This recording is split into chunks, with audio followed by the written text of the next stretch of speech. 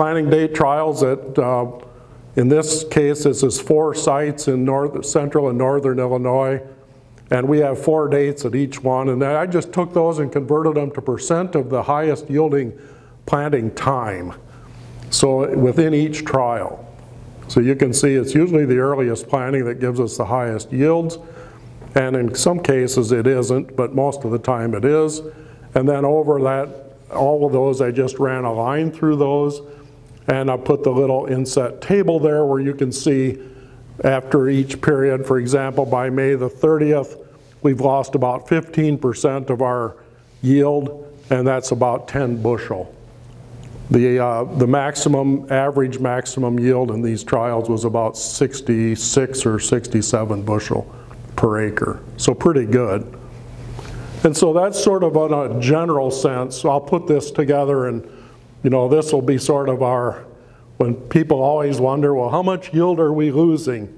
We all know that we don't have much control over when planting gets done.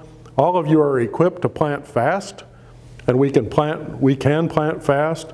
We're always held up by soils being too wet. And that's why we plant, on average, we get done.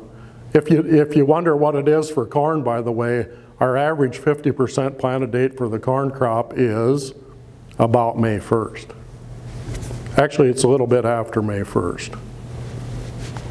So our ideal planting times are hard to attain most years for everybody.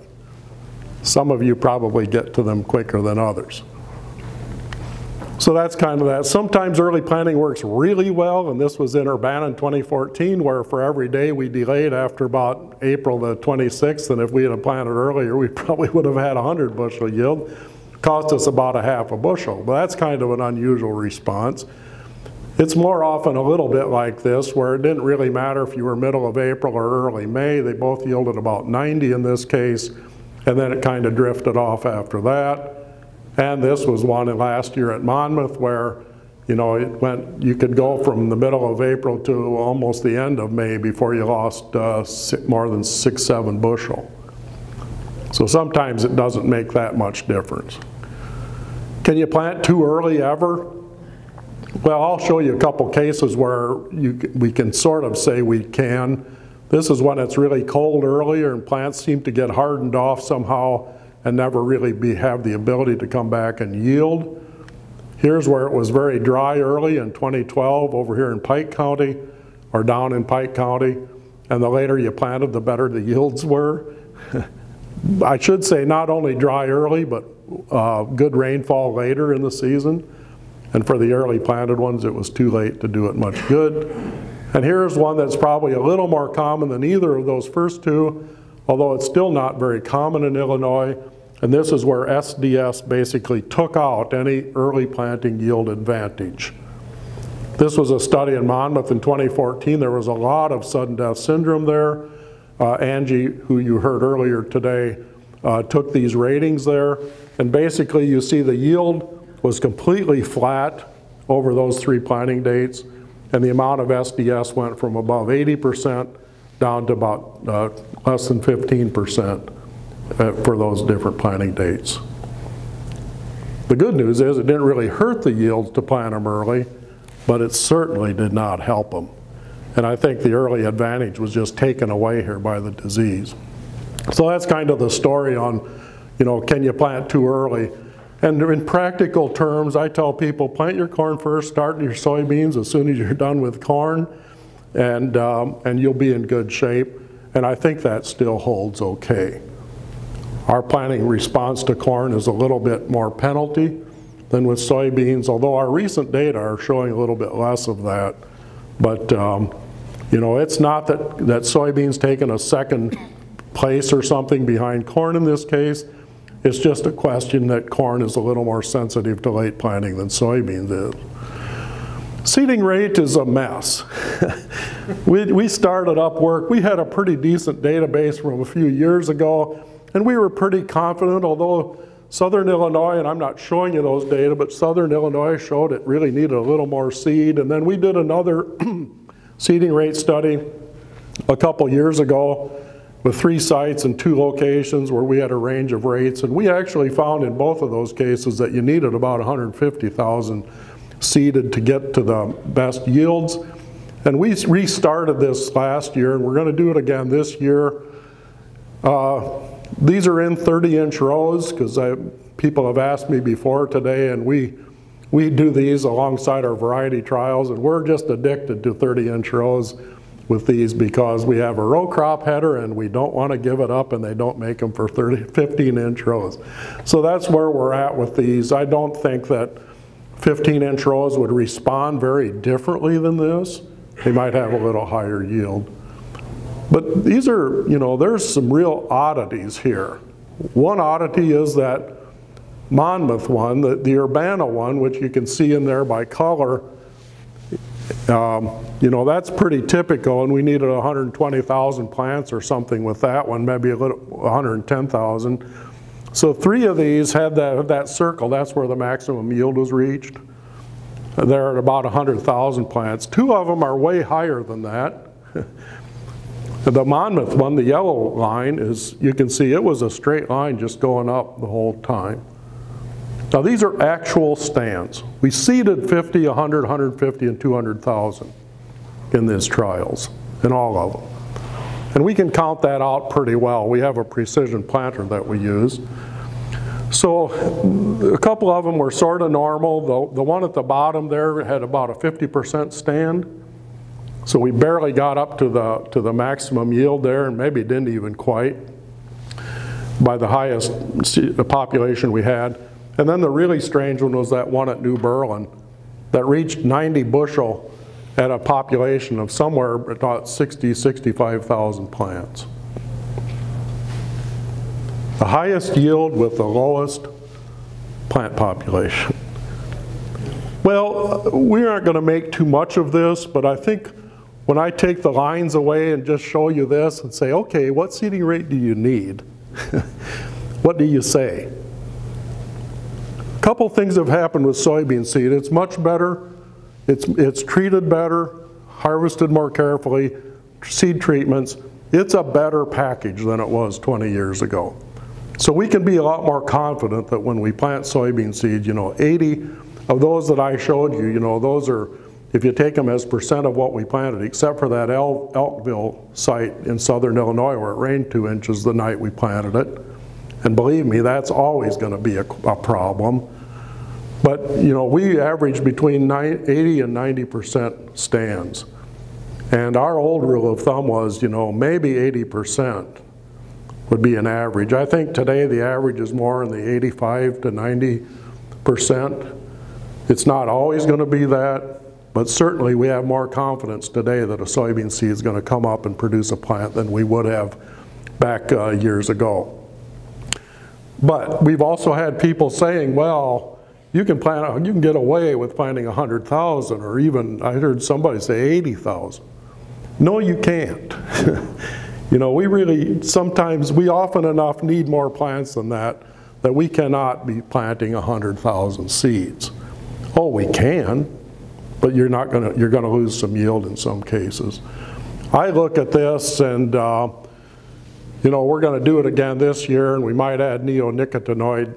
These were seed treated with everything, except we didn't use a levo on them, but they were seed treated, and so this year we might do some with and without the neonicotinoid because it's become kind of an issue. But I look at this and say, I think we ought to be planting that 140,000 seeds or so that we consider a unit today, and I think that's about where we should be. I'll ask a series of questions here of different inputs. This one is the narrow row response, and that is, do they respond more at the high yields? Because remember, we're talking about high yields, making high yields higher today. And the answer, although I put the line in there and it kind of looks like it might be a yes, it's not much of a yes. In other words, our response to 15-inch rows here was pretty consistent across yield levels. And we had some big responses at 40 bushel yields, and we had some big responses at 80 bushel yield. And so on average, you can see up there in the corner, we had 2.1 bushel higher yields over these trials.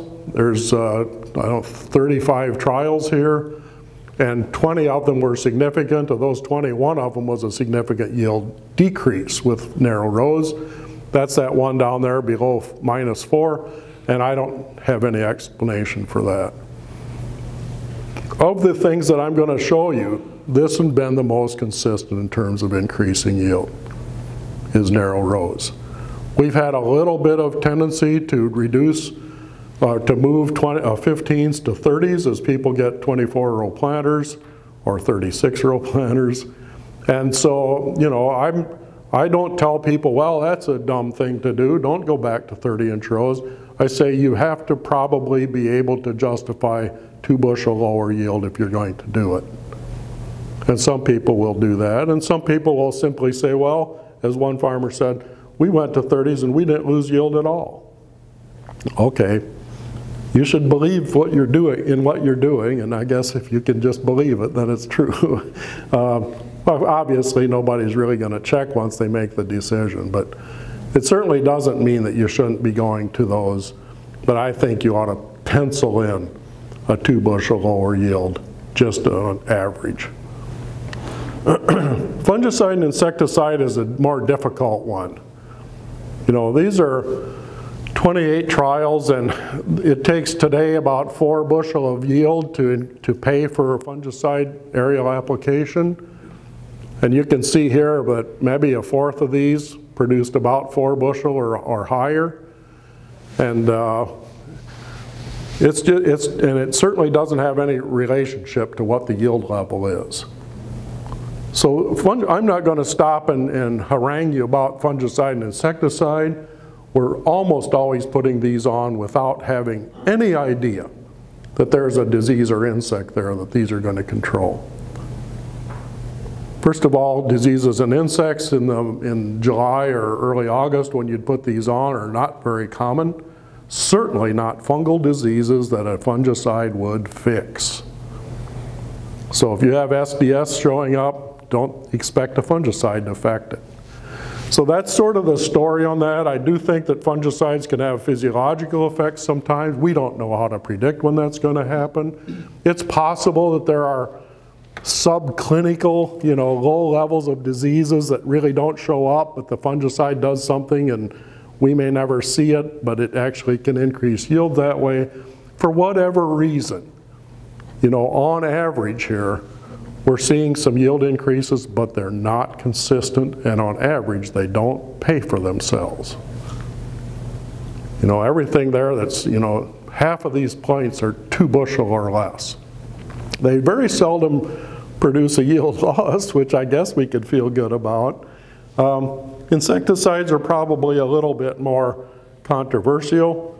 I don't know where that habit grew up, putting insecticides in, but most of the planes that fly fungicide and insecticide on.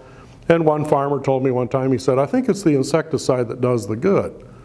Well, I'm not showing you data today, but based on everything we've done, it actually is not the insecticide that does the good, it's the fungicide. I don't think we've ever put insecticide on and seen a yield increase.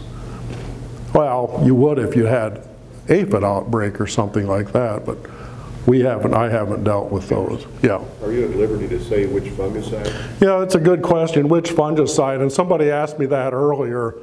I would be at liberty if I remembered. They aren't all the same one.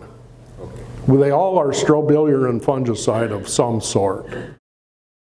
I'd pretty much, yeah, after flowering, sort of a R2, R3. Regardless of symptoms or non-symptoms? That's correct. These are put on just because we were putting them on. It was on the sheet.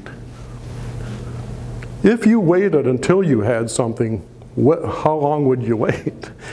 Most of the time. I mean, for insects, we know the answer to that. You know, aphid outbreaks, there were some back there, but you know, I used to give our entomologists grief because I said, just because they had this idea that every 2 years we'd be seeing aphids, and that pretty much has gone away. We're just seeing low numbers now. And the rust never showed up. You know, that was one of the reasons we started getting fungicide in, is because we were going to get rust. And it's showed up, but never here. and it won't. What's your average? What's the average response overall? Over these, oh, I should have put the number up there, but you can look at those and pretty much come up. It's been 2.5, somewhere in there. Just of those, just looking at the points.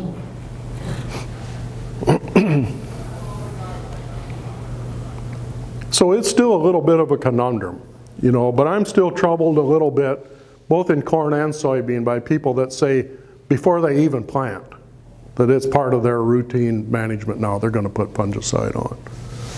You know, when soybeans were $15, I could kind of understand that. You know, we were going to make a lot of money no matter what we did. Today, I'm not too sure we can do that. Carl Bradley did the work, of course, showing that we have some fungal diseases, frog eye leaf spot, that's becoming resistant to strobilurin and fungicides.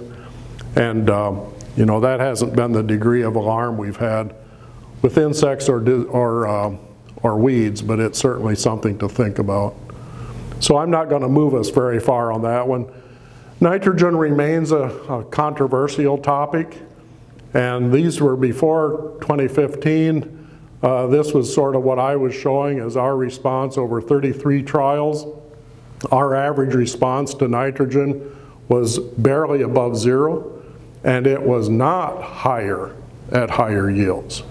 The theory on this got started a number of years ago. Somebody did a review. They said, well, it's possible that when you get soybean yields above 70 or so, that's when they have trouble fixing their own nitrogen and still making high yields, and that's where you ought to get the response to nitrogen applications in season. That's what we did. What did we find? You know, I added the 2014 data in, which was a couple of those higher points up there, the one on the right, the 2 on the upper right there, and that pulled that line up. Before that, it was actually a negative line. Statistically, a significant negative line showing the higher the yields, the less response you got to nitrogen application. Now it's kind of a nothing line, but it's still sloping downward, as you can see. So I thought we ought to move beyond just the blind application of nitrogen and try to figure out what was going on. So we did a trial this last year. We didn't have any funding for it. I just did it because I felt like it. And I don't know if we're going to be able to do anything this year because it was a costly trial and because we did a lot of analyses.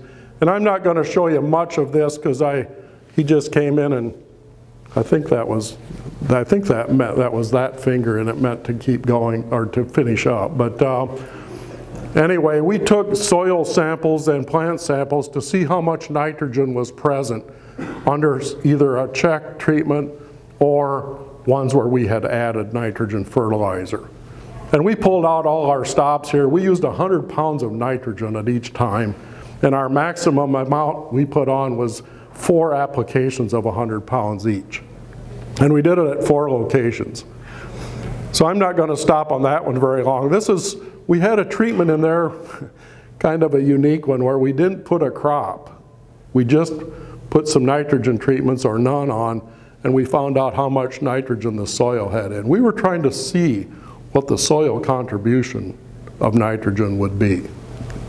I won't show you that one because it's all takes too long, but this is the soil where we had the crop present.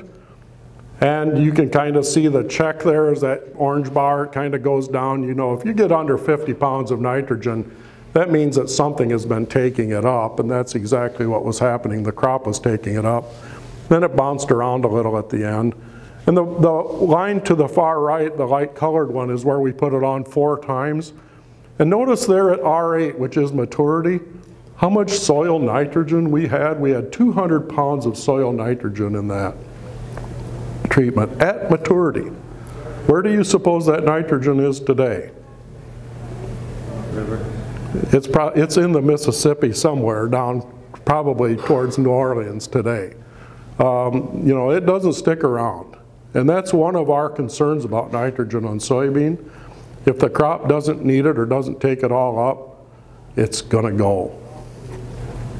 And we're talking about nutrient loss reduction. It does not include an endorsement of putting nitrogen on soybeans that may not need it. This is how much the plants had in them. And without stopping too long on this, at R6 there, that full seed stage, probably late August, in this case, we had about 400 pounds of nitrogen just in the plants themselves, without whether we added any as fertilizer or not.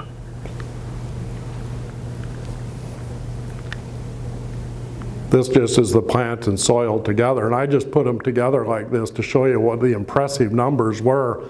The one on the left hand is the set of bars where you see R6, no nitrogen. That's about 500 pounds of nitrogen in that system, soil and plant, without any addition of fertilizer. Where do you suppose that nitrogen all came from? Great majority of it was fixed by the plant. And so if we added nitrogen fertilizer, you can see the taller orange bars there over on the right. If we added nitrogen fertilizer, we added nitrogen to the system, but what? Well, quite a bit of it was still in the soil, not in the plant. This was our yield response in that trial. We had a yield decrease from putting nitrogen on at planting time. We had an increase if we put it on 2 times or 4 times, that R3 plus R5 and the one next to it. Both of those gave a 5 bushel yield increase over the check. 200 pounds and 5 bushel does not compute to a profit. That would be a loss. We put ammonium sulfate in as a sulfur source. We wanted to see if we'd get a response to that. We didn't. And I put Coron on at R6 just to see if we'd get a response to foliar nitrogen, and we didn't with that either.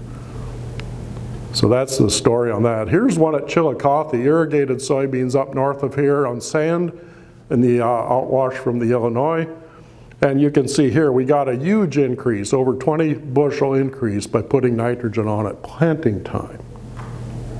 It's a very sandy soil, low organic matter. And it was only the planting time one that really did us much good. You can see we've got the R1, R3, R5. Those all gave, look like a yield increase. Statistically it isn't over the check. And ammonium sulfate kind of dinged the yield. They put it on when leaves were a little wet from dew. And that's a really bad idea. Don't ever try that at home. Not the granular stuff. So that did damage at a couple of the sites this last year. But the increase was from the planting time. We put it on 4 times, we got the same yield as putting it on at planting, but that included putting it on at planting. So it's pretty clear that the boost in this case came from the planting time application. And that just shows you nitrogen levels. So the only thing I'll point out is the no nitrogen over there on the left. Notice that it only has about 300 pounds of nitrogen now at R6. And if you look at the nitrogen at planting next to it there, that has over 400 pounds. That 100 pounds we put on at planting, it boosted the nitrogen of the plant by about 100 pounds by the time we got to late season. So here was Monmouth. This is much more typical of what we've seen in the past. We could strong arm a yield increase from this by putting it on 5 times, 400 pounds of nitrogen, but it was only 3.5 bushel. It was significant though. And the loss in economic loss would have been significant as well. And this was at Brownstown where we just got a different result. South Central Illinois, a lower organic matter soil with claypan. We did get a yield increase there, but it came from the R3 application. That's a late July application. And you can see here that we also got a yield decrease from planting time application and from the 4 times application. So it wasn't happy to get that planting time application at that site either. So we'll finish up with that. You know, I'm really curious about some of these things. My goal in this was to try to find a way that the soybean crop could reveal, you know, if it can benefit from nitrogen fertilizer. But we really do have to be cautious about that, yes. Does soybeans add nitrogen to the soil as a legume for the next year's corn crop? The question, do soybeans add nitrogen? The answer is generally, I was going to go back here to take a look. Generally, the answer to that is no. So if we had, This is without plants. So the amount of nitrogen here with no plant, sorry, this is without plants. This is the crop, the soil with no nitrogen. That's how much nitrogen it had in it at the end, and where we had a plant, it had this much. It actually used up nitrogen that was in the soil. Soybeans do not, contrary to popular thought, leave behind nitrogen for the next crop. They take up nitrogen that they find most of the time. If we're going to fertilize them, we get this kind of thing where we're going to leave a lot of that behind in some cases. So no, we don't know any reason why the soybean would fix more nitrogen than it needs. And we don't think that it does. We've done irrigation and looked at these inputs there, nitrogen, micronutrients, fungicide, insecticide inside of irrigation, with and without. We don't find irrigation making much difference in the response to these inputs. And somewhat surprisingly, we often don't find irrigation to be making that much difference in yield. In 2012, it made about a 9 bushel increase in yield. In 2013 and 2014, it was much less than that. And on average, you can see there, we only added about 6 bushel or so of yield on average over those 3 years. And these are the last ones. I'm not going to stop in any detail on these, or time is up, but these are some sort of systems trial where we put lots of stuff on, everything we could think of, and then in some cases we took some pieces of that out to see what difference that would make in yield. And my bottom line on all of this, I'll show you here in the next couple slides, is it's really hard to get any kind of consistent yield increase by putting on bunches of inputs. You know, the top line there is everything, and I mean everything. We had all kinds of stuff on this. Everything we could think of probably cost $150 an acre. And we not only put everything on, but we put everything on twice, because we were going to make blame sure. And you can see putting it on twice there boosted our yields by over a bushel. I'm sorry, you know, and taking away nitrogen and taking stuff and adding stuff by itself, it's just hard to move the yields in a consistent basis. The only thing we found that moved them in a consistent basis was Cobra, and it decreased them. It's been one of our most consistent inputs, almost always negative. And this is just more of the same. Soya was this trial. This was our everything package, and yielded 64. And if we took out things one at a time, we really couldn't. We didn't drop yields. And when we added some extra stuff to it, we didn't really change yields either. So we've tried this about every way we know how. Occasionally you'll see some responses to some of this. It's the consistency that's the problem, and the economics. Some of these things just almost can't be economic. This is one, I had to show you, this is my last data slide. I had to show you this one to show you that I've really come of age as a researcher now. I have yields over 100 bushel, so I can retire. But this was after 12 years of continuous corn at Urbana this last year, 15-inch rows. So we have, the top 4 numbers are kind of interesting. Without nitrogen, fungicide, insecticide gave us a yield boost, and they even gave us more of a yield boost if we added nitrogen, or vice versa. So we added 10 bushel there when we put both fungicide and insecticide. By the way, that's 2 times on, not just once. We're never satisfied to just do this stuff once. And put nitrogen on, you know, we could get yields up there. The reason we do some of these things like lots of nitrogen and fungicide twice is when we hear about contest yields, that's what almost everybody does. Now the advantage of a contest is you are going to get good yields there anyway, and nothing that you put on has to prove that it contributed to yield, right? You just put everything on you can think of, and then you put it on again. The ones at the bottom there were just some of the more odds and ends type things that we threw in. one of my guys that works for me, he wanted to put some of these in, so we did. And we really couldn't find them giving much of a response. That was on top of fungicide and insecticide 2 times already.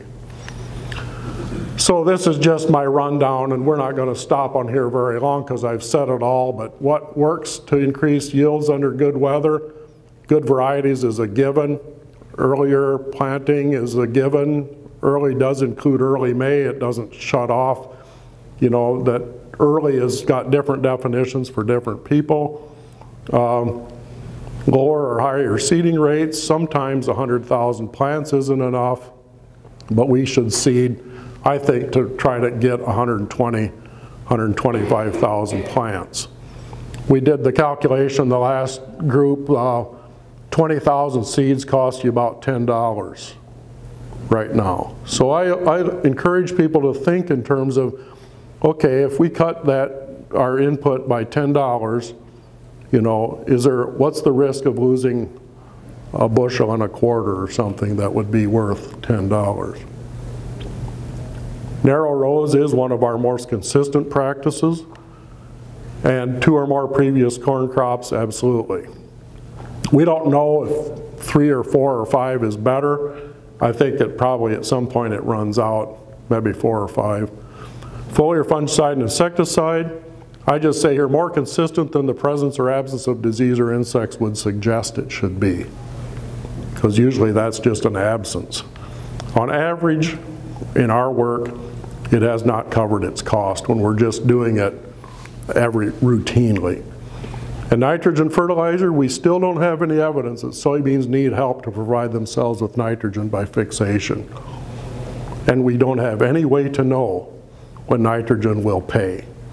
And that one that I showed you from Chillicothe this last year is probably one of the first times in 40-some trials where we actually saw nitrogen pay. And we all know that putting nitrogen on at planting time is not a recommended practice. And I don't think it should be yet. But at least it's kind of interesting to look at. And stuff or systems, foliar nutrients, poultry litter, gypsum, etc. Put it on if you believe in it, don't if you don't, and you'll probably not know any difference in yield most of the time. Thanks a lot for your attention. Any last questions here? Is cattle manure going to help soybeans and corn? The question is, cattle manure going to help soybeans and corn? It certainly doesn't hurt it. I've tried to get to that question without having to smell it myself, because I smelled it growing up. A lot of people would say it, you know, it doesn't really help, but not many people have looked at it very consistently. What little pieces of research I've seen on it says, you know, if you're paying attention to P and K levels and keeping them just in a good range, that it probably isn't going to help very much. We don't know why it would help soybeans, for example. If, you know, it's going to provide some nitrogen, it might help corn with nitrogen in years where it's short. But theoretical reasons, I can't come up with a good one. I do know that somebody told me recently most of these corn yield contest winners do use manure. I guess we could use that. But it's like a lot of things they do. There's no evidence that they wouldn't get just as good a yields without it. I think we should look at manure as a good resource, and I would count it mostly from the P and K standpoint. Good fertilizer material. Okay? All right, thanks a lot.